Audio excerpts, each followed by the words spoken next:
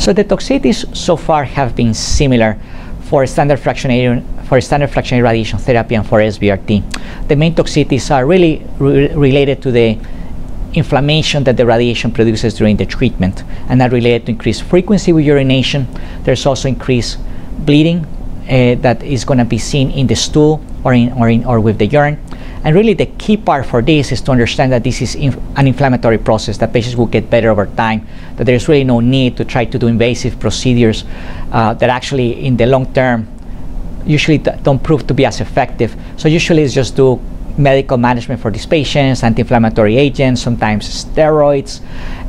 decrease the frequency of their urination, increase the frequency of the bowel movements if the patient's having rectal bleeding or pain, and over time the patients get better and all this heals. Usually we see a first wave during the radiation therapy and shortly after, and then usually we see a second wave of inflammation that starts happening about 6 months after we complete the radiation therapy, and it can or start all the way up to about a year. And these patients will have intermittent symptoms of